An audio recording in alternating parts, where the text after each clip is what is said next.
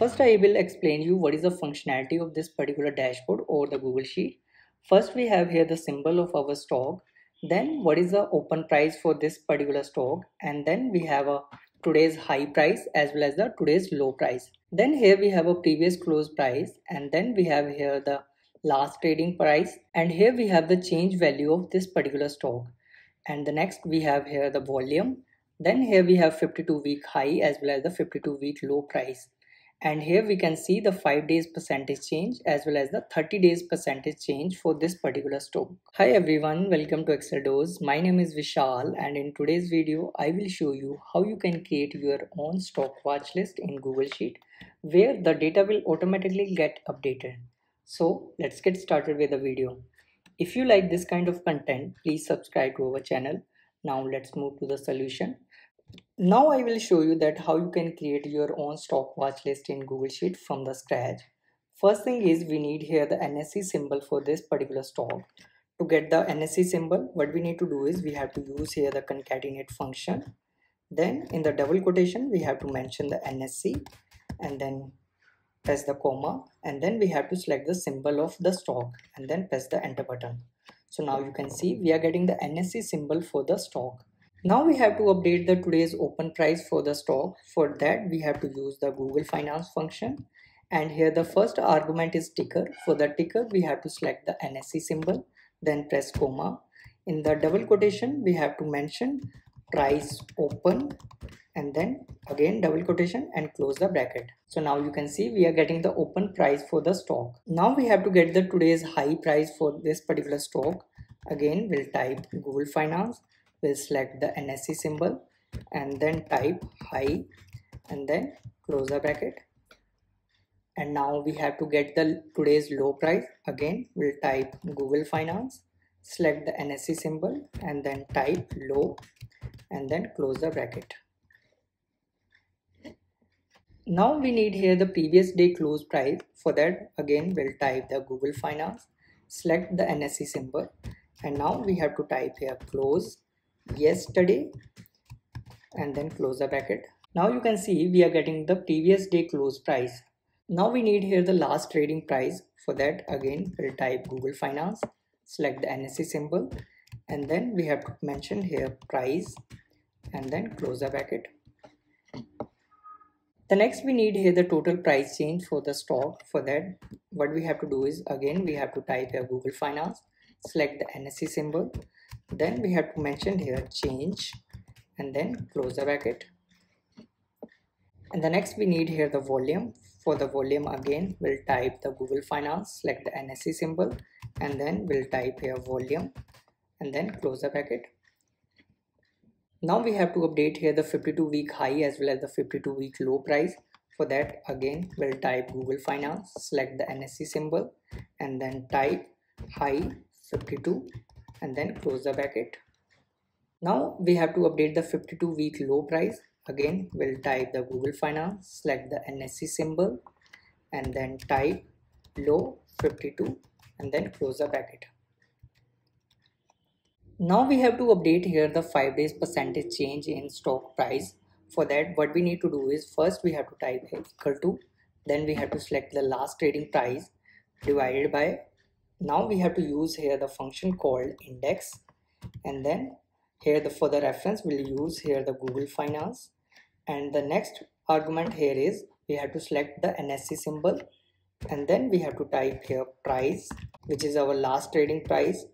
Then we have to use here the another function which is workday, and then we'll use here today and then close the bracket. Now we have to press comma. Now we have to calculate here the 5 days percentage. For that we have to use here -5 and then close the bracket, then press comma 2, close the bracket, -1 and then press the enter button. Now you can see we are getting the 5 days percentage change for this particular stock. Similarly we have to update here the 30 days percentage change for the stock. For that what we need to do is we have to simply copy this formula and then we have to paste the formula here. Only thing is we have to change this 5 to the 30 and then press the enter button. So now you can see we are getting the 30 days percentage change for this particular stock. Now we have to do the formatting here so that the numbers are showing in the positive or in the minus. For that, what we need to do is first we have to select this cell where we are showing the change value. Then we have to click on format, then click on number, and then click on custom number format. Now we have to mention here our custom formula. For the positive value, what we need to do is first we have to type here plus symbol, then type hash, comma, double hash, then type 0.00 and then semicolon. For the negative, we have to mention the minus symbol, and similarly we have to mention here hash symbol, comma, double hash, 0.00, and again we'll mention the semicolon. For the 0 value, it should show as a blank, or you can mention here the minus symbol. Now we have to mention the color for the positive value, which is green. For that, what we need to do is we have to type here square bracket and then type color 50 and then close the square bracket. Similarly, we have to apply the color for the negative value. Again, we'll type here square bracket and then type red and then close the square bracket, and then we have to copy this complete formula and click on apply. So now you can see we are getting the change values in the green color because the total price change for this particular stock is in positive direction. Now similarly we have to apply the formatting for 5 days percentage change as well as the 30 days percentage change. First we have to select these two cells, click on format, then click on number, then click on custom number format. Now we have to make small changes here. What we need to do is we have to mention here the percentage symbol before the semicolon, and similarly we have to mention for the negative value and then click on apply. So now you can see we are getting the 5 days percentage as well as the 30 days percentage change for this particular stock. Now we have to update all these formula for the remaining stock. For that, what we need to do is we have to go to the last stock and then select this complete range and then press the Control Shift up key and then press Control D. Now you can see all the formulas are updated for the remaining stock. So let's say I want to sort the data based on a value chain. For that, what we need to do is first we have to create the blank sheet with the same header name. So as you can see, I have created one blank sheet which are having the same header name. Now we have to use here the function called sort, where the first argument is range. For the range, what we need to do is we have to select this complete range till the end and then press the comma. Now here the next argument is sort column. For our sort column is column H. For that, what we need to do is we have to simply select this complete range and we have to mention the last value, which is 181, then press comma, then press 0, and then now we have to close the bracket and press enter button. So now you can see our all the data has been sorted based on a change.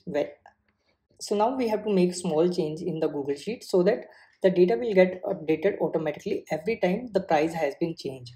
For that, what we need to do is we have to simply click on file and then click on setting and then click on calculation, and for the recalculation make sure we have selected the on change and every minute and then click on save setting. So after making this change, what will happen is, let's say the price has been changed for the MRF, so it will automatically get updated in this particular sheet also. So this is how you can create your own stock watch list in Google Sheet. I hope you like this video. Please like, share and subscribe to Excel Dose. Thank you so much for watching.